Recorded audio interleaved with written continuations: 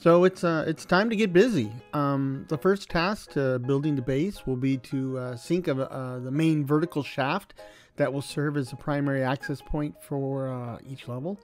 And unfortunately, before we can actually get to that, we need to do some work to keep me alive and relatively kicking, because at the moment I am as defenseless as a snail out of its shell, and even angering a couple bees may result in my untimely demise. So I need to set up some basic support. And that means I need to build some shelter, start generating some food, and set up some storage to handle the initial building phase, or I will be buried up to my eyeballs in dirt, cobblestone, or whatever else I find. Therefore, that will be the focus of this episode. Before I jump into the nitty-gritty though, let's talk a moment about the world I selected and why I chose it. Now, I spent some time going through a number of possible seeds, 42 to be exact, and I ultimately settled on seed number 41. Now, I was looking for a seed that placed me in a forest or a plains biome that was reasonably flat, not too close to a village, pillager outpost, or other structure. Access to shopping, good schools, mass transit, and low property taxes were also important, but this is Minecraft, so they did not play much of a role in the decision making. In addition, I plan on building from the center of the world map, so I was also trying to find a seed where that location was not in the middle of a deep ocean or on the side of a steep cliff, and you'd be surprised how often that seems to be the case. I was also looking for a seed where the center of the map would kind of support my plan to build something along the lines of an English manor house. In other words, calm, peaceful, idyllic, boring. But boring's good when you're running around in your pajamas with nothing to defend yourself. So I had found a couple of seeds where I loved the topography, but the center of an exotic or troublesome biome would kind of conflict with what I had in mind. But I found one, and I'll move forward with it. For those of you playing in the home audience, the seed is -434-100-390-763-401-1640. Don't worry, I will make sure to post that seed in the notes below. Now, this puts the map center in the middle of an old-growth birch biome, which is nestled within a small and shallow little valley with relatively easy access to water, and this is where we will start. Now, if you've played a sandbox or survival game before, you're probably pretty familiar with the idea that a large part of the game involves building stuff, only to tear it down a little later to replace it with a bigger, better, or more permanent design. Now, it happens all the time, and it's especially true of the first few iterations of shelter, storage, and crafting facilities. However, it can also be a major pain in the butt to have all your temporary storage right in the middle of the space you need to build your new farm. Therefore, it's been my experience that a little effort and foresight can dramatically reduce the pain that comes from this. And since my base actually has a pretty extensive plan from the very beginning, it's a little easier to figure out where I can place things up front to minimize the hassle of replacing or moving them later on. At least this is how I've rationalized my compulsive disorder and justify the resulting behavior, so please bear with me. So after I get some wood, I'll find the center of the map and I'll sink a shallow shaft straight down, dig out a few of the modules as shown on my design. I won't fully complete them, but I will clear out the full space that I will eventually flesh out. I will use one module for basic living space and materials processing, and I'll use another one for storage, and the third one will be reserved for chicken farming. Now, if I have access to other livestock, I might carve out spaces for them as well. While I'm working on that, I will also spend some time on the surface to find some chickens to put in that space. Should I find any seeds, I will plant them on the surface in the same grid pattern as the base design. Is that necessary? No. But it soothes my OCD, and like I said before, it eases the pain and effort when it comes time to move them later on. As I wander around on the surface, I'll be on the lookout for some key materials early on. String and wool are probably the two at the top of the list. I need string to make bows and fishing poles, and fishing is a fantastic way to find goodies in general and to generate protein early on, especially before I can get a chicken or beef farm going. Wool is necessary for making a bed, of course, and if I don't get a bed within a few days, I'll be forced to only venture out during the day or else spend my nights on the surface getting dive bombed by the phantoms. Now, this is a little easier to accomplish with my ad hoc mod pack, as the supplementaries mod brings flax and flax seeds to the game. Now, wild flax can often be found near water, and when harvested, it'll provide flax seeds, which can then be farmed. Fully grown flax plants grown on a farm can be harvested for more seeds, and flax plants, which can then be processed into string, which in turn can then be processed into wool. In addition, wandering around and looking for flax may reveal some other wild plants that can be farmed, including onions, cabbage, tomatoes, and salmon berries. All of those come from the Farmer's Delight and Delightful mods, as well as most of the vanilla favorites, including potatoes, carrots, and beets. The mods seem to create a startling number of points of interest, so I wouldn't be surprised if I find a Starbucks or a convenience store as well. As I go on walkabout, I will also keep an eye open for bamboo for making scaffolding. It is one of the most important and useful tools for a builder. Unfortunately, we're playing with large biomes, so I'll need to cover a lot more real estate before I find the necessary biome. And so until I get some armor and comfortable walking shoes, I might have to live without scaffolding for a while, maybe a very long while. But that's okay, because back in the day, I always carried around a stack of dirt for pretty much the same purpose, and that still works. I will also start some tree farming. I'm not one to clear cut a forest for materials, and I firmly believe in replacing the trees that I do harvest.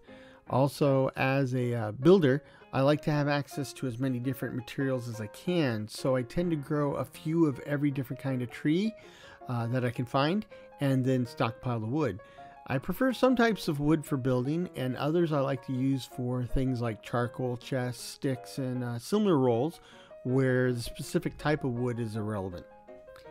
Okay, so the goals for this episode is to build a shelter that has a living space and at least some workshop space, and has a decent amount of temporary storage, and is able to house at least chickens. I also need to get some agriculture going, so I need to get at least wheat going. That's the easiest one to start, obviously. Just go bashing grass until you get some seeds. And bonus points for finding and starting flax and pumpkin agriculture. And here we are in the new world. I can see right away that we're a bit higher in elevation above sea level than I originally figured. So I think I'll need to go back and alter the current design by adding a couple levels. Though, to be honest, I kind of felt that there was not enough agricultural capacity in the old design. So I will probably devote the new levels to agriculture.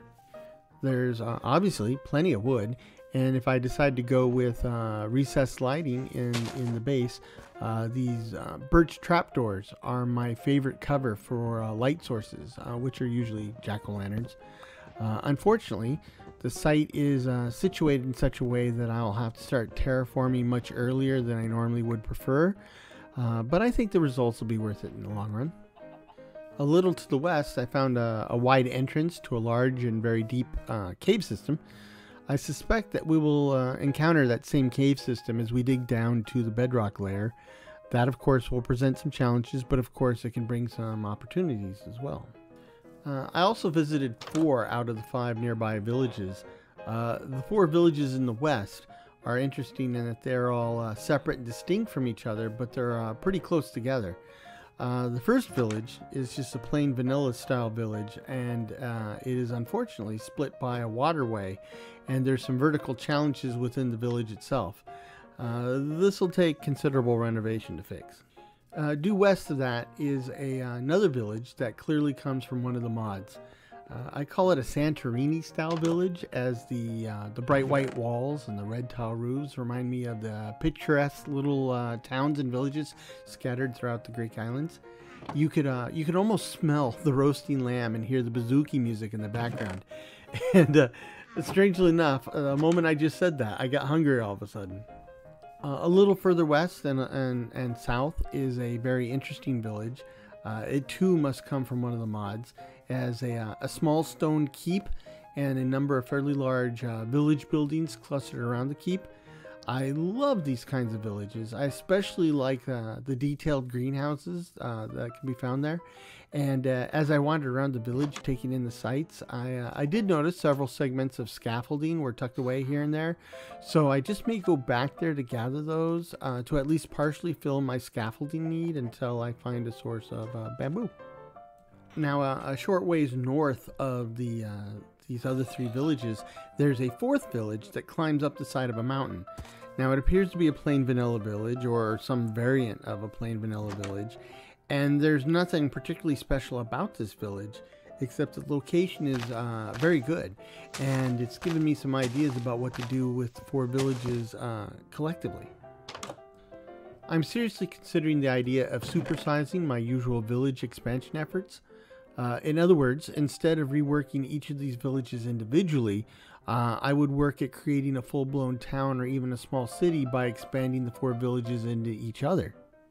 So if I go that route, and if I stick with my idea of a steampunkish world based on Britain or Europe in the Victorian or Edwardian era, then maybe I would build an old medieval town, right? There would be a keep somewhere, probably on the mountaintop, with an old town section that nestles up to or surrounds the old keep. And then I would build old town walls that would enclose that portion of the settlement. And then newer buildings based on 18th and 19th century designs would go around the settlement outside the walls. That would actually be a fairly realistic model, as castles would get built to establish a strong military presence in an area, and then the locals would then build near or around the castle for protection and for the business opportunities that come from supporting the local garrison.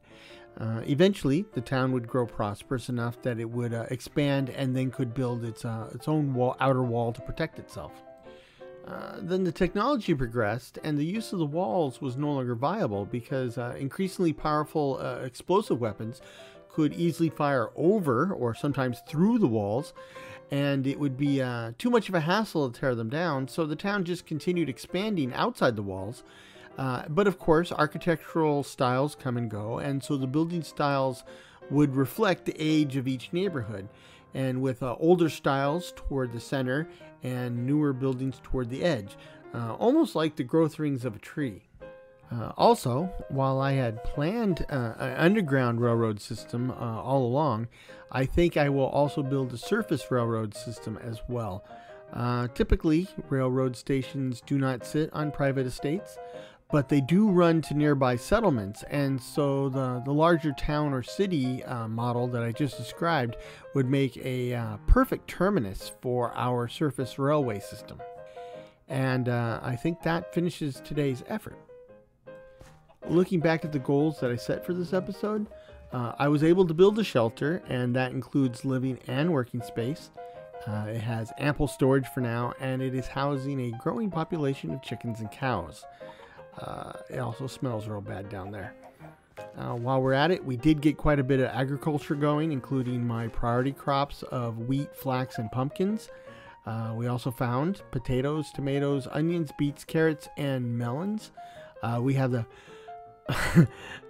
seed for a strong agricultural base, and that means we've completed all my original goals for this episode.